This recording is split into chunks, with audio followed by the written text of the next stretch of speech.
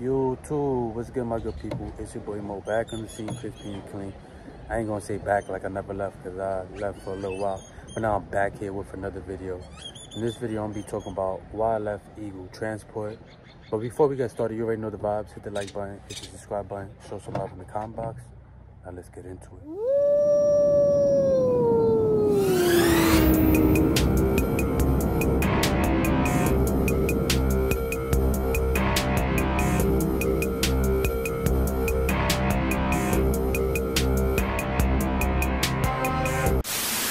So why I left Eagle Transport?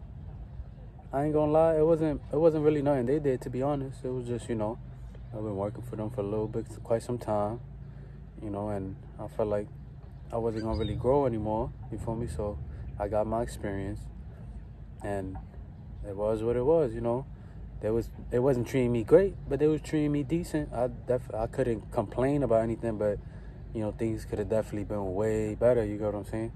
And I know there's places out there that's way better. And, I wanted some time for the family, like, that's important.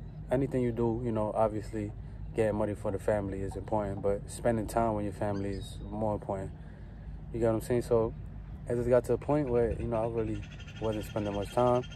So, me and my shorty, we was talking about something, and, we ended up coming to a conclusion where we just throw one of our things on rent. And, we just take a cross-country trip. So right now, we got a camper. We got a 2019 Winnebago. And, got a truck. And right now, you can see where we at right now with it. Right now, we actually in California with it. That's actually, what you see right there, that's actually Arizona. So we right on the border. And that's the Colorado River right there. So right now, we just did a little 2 month, well, a month and a half long, cross-country trip. We stopped. We ain't have no desire to stop like in Alabama, Mississippi, that region over there, because we coming from Florida. So we drove straight to Texas. We spent probably like 2.5 weeks in Texas. We stopped at Dallas, we stopped at Houston for about a couple days, and we stopped at Dallas for about a week. Well, around Dallas, not in Dallas. Then we stopped at San Antonio, around San Antonio, for, a week as well. And then we drove over to New Mexico. Well, we stopped at El Paso, and then we drove over to New Mexico. Obviously we did some hiking and stuff like that in Texas and New Mexico. We went to White Sands National Park, which, by the way, I ain't gonna lie, if you've never been there, you need to go there. It's fire vibes, I ain't gonna lie. It's nice out there, nice. The sand is definitely white. It's miles and miles of white sand. Not supposedly, they also test, the Army test missiles somewhere out there, because that's how big it is. And it's just fire, I ain't gonna lie, it's nice. After New Mexico, we popped out to Arizona with it. The Grand Canyon State, we gonna do all that. And we was gonna go to Utah, which we still gonna go out there, but we ended up in California right now, which we honestly like it out here. This look real nice. We like it out here. So honestly, my shorty, she already got a work from home job, and I already got a job with Pilot coming up. I'm about to start going through the training and all that here soon. So, we just gonna live out here for a little while, We got a little plane pulling up. Oh wow, that's tough. But yeah, I got a job with Pilot coming up. I already did a drug test. I'm about to start training for that in a week or so, but not in a week or so, in a couple of days. But yeah, everything, Gucci grade, ain't the end of the world. You know how to get money. It is what it is. But yeah, I ain't gonna lie. You need to take the time out and, just do it. We got a camper right now. We're gonna live out of the camper for a little bit. Keep our expenses low. We renting out one of our other things. And, we're just gonna be chilling, do what it do.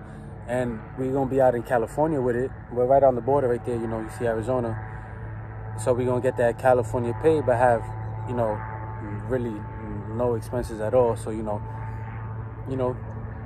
this a decision that we came to together with something that we felt like was best for us and our family, you know what I'm saying? So that's where we at with it, I'll probably be having a little bit different content, like with RV content a little bit, talking, yeah.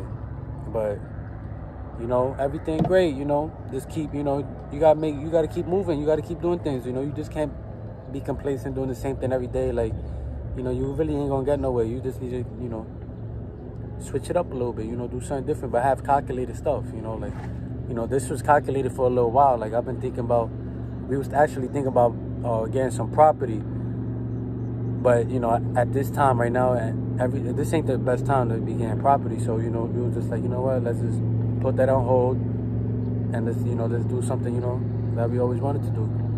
Because a lot of people, honestly, you see a lot of older people out here, and they're just like, yeah, I wish I was doing it when I was your age, you know. Now they're 60, you know, 65, and, you know, they can't move how, you know, they want to be moving. You know, I'm not even saying there's nothing against that, but, you know, they just wish that they would have done it when they was younger. Ain't no telling, you know, if you're going to even have the opportunity to do it when you get older, you know what I'm saying? So, you know, just, you know, take risks, take calculated risks, you feel me? Don't just do stuff crazy, you know, without, you know, taking your calculated risk. But yeah, take calculated risks, and, you know, it is what it is. But if you made it to the end of the video, you already know the vibes. Hit the like button, hit the subscribe button, show some love in the comment box. But most importantly, take care.